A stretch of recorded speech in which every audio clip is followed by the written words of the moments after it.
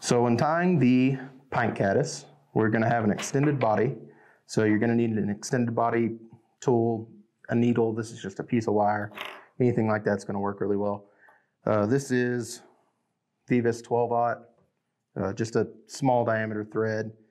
And this is 0.5 millimeter razor foam. So if you get it from Wapsi, there's 0.5 and 1 millimeter. You definitely want to use the smaller of the two. But I'm going to start by just pinching a small strip right on top of this piece of wire. And I'm going to wrap right on top of that, tying it down. Trim off that little tag end of thread there. Don't have to wrap it too tight, you just don't want it to twist. And I just go up once and back down, and I whip finish there, and you can go ahead and trim your thread off. So we've got probably 3 inches here hanging out the back. Now I'm going to just apply super glue to it while I wrap, and I'm just going to wrap it up just like this all the way to the front. Real simple. And any, kind of liquid super glue works really well for this.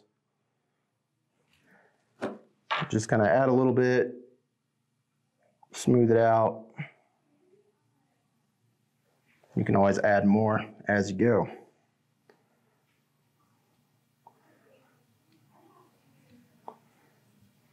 Got a little excess coming out there, you can just wipe that off.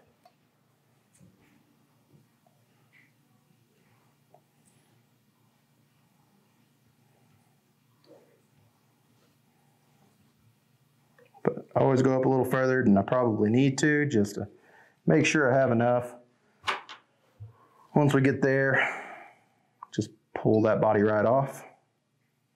There we are, there's our extended body. Take out that little piece of wire there and put in our hook. And this is a size 16 here, but it's a stubby T hook from Umpqua. Great hook, lots of hook gap. So when tying this in, we want about a hook shank's length out the back there. So it's going to stick out right around there. Now I'm going to come in, cut this. You want to leave some to tie in, and then I'm also going to just poke a hole right down the middle here.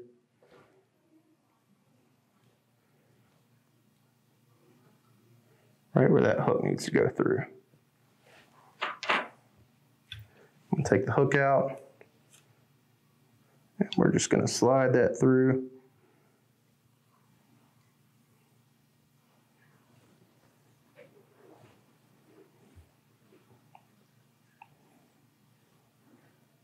There we go. Just like that right there. Once that's on there, I always come in, just add a little bit of glue. Just to make sure it stays in place. We're going to tie on top of it as well, so it's really probably not going to move. It's just probably not super necessary, but a little bit of security. Start our thread base. This is that same Vivis thread, 12-aughts, nice and thin. 70 denier, UTC works great too. And all my tying is going to be from about the hook point forward. So I'm going to leave definitely some foam exposed on the hook there. I'm just going to tie all this down so we have a nice little ramp. There we are. Next step, take CDC feather. It's just a tan CDC feather.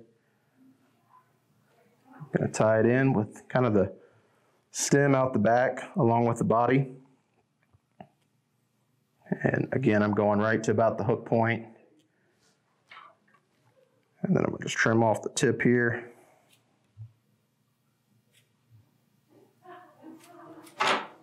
And tie all that down.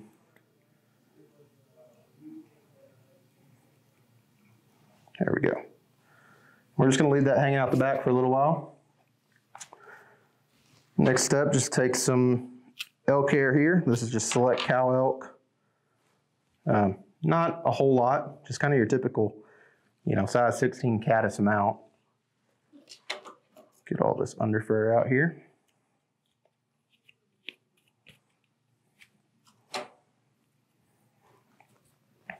And we're going to just stick it in the hair stacker. Tips down so that the tips all align real nice.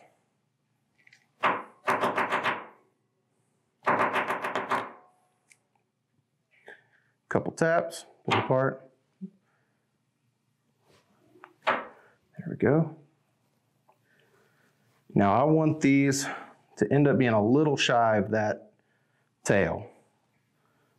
About right there is great, so I'm going to just pinch it to the hook there and tie it down. We're tying down right behind the eye. Couple nice tight wraps. I'm still pinching it, and I'm just going to work my way back. Some of these fibers in the front, you got to kind of comb back as you go. But I'm going to go almost all the way to the back. I'm going to leave a little bit of space there between the abdomen and our elk hair. Got a stray hair there. There we go. I'm going to just tie this down nice and tight.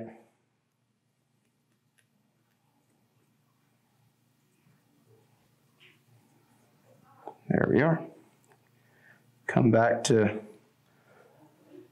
the elk hair.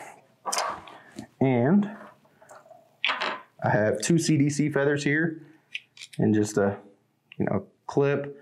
This is the Petty Jean magic tool. You can do the Swiss CDC clamp, whatever works for you.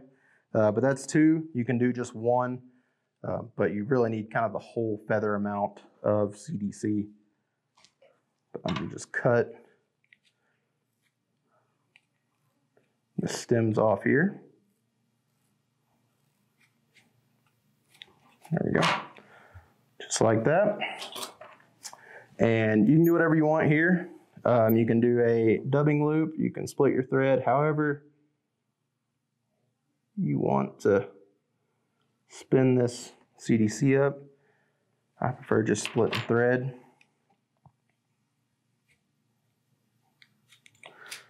Gonna put all that CDC in there and leave a good little bit hanging out the back. You don't want it too close to the thread because you actually do want a little bit of fluffiness to it. There we go.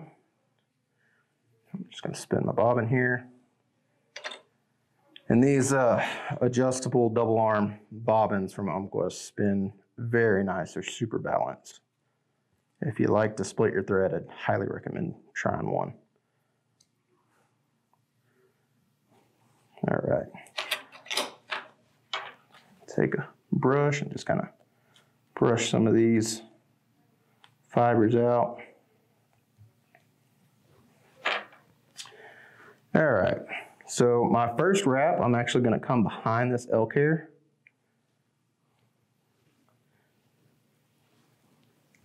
Actually, my first 2 wraps, I'm going to go behind that elk hair. Kind of helps stand it up. It also just ends up with a buggier fly when you do that. And the rest, I'm just going to wrap forward, kind of palmer as you go. But as much as you can. Let my thread unwind here so it's strong again.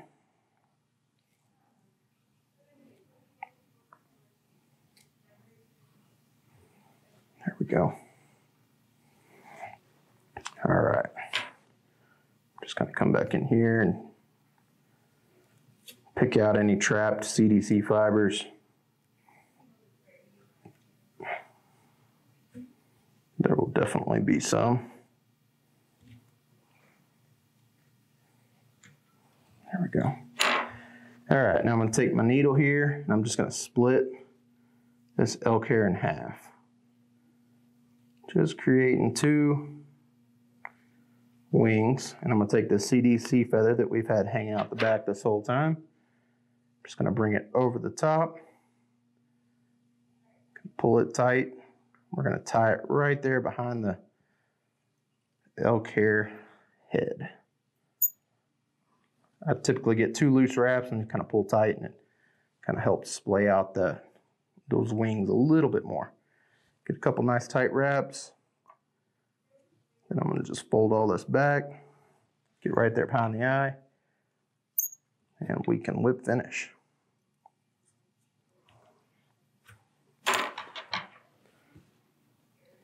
Trim our thread there, and then pull all the elk hair and that CDC stem forward, just like you would an elk hair caddis. Line your scissors right there in front of the eye of the hook. Just snip it there. Then, this is kind of an optional thing, but I always like to come in and just kind of trim this flush just so it sits on the water a little better. And there you go. That's Pint Caddis. This is a size 16. Now it is an extended body, so it's a little bigger than a 16, but it's a great fly. It sits on the water great. It's never one of those that's going to roll over because you've got these split wings, so it kind of acts as stabilizers, just really sits on the water nice, catches a lot of good fish. Got to try one out.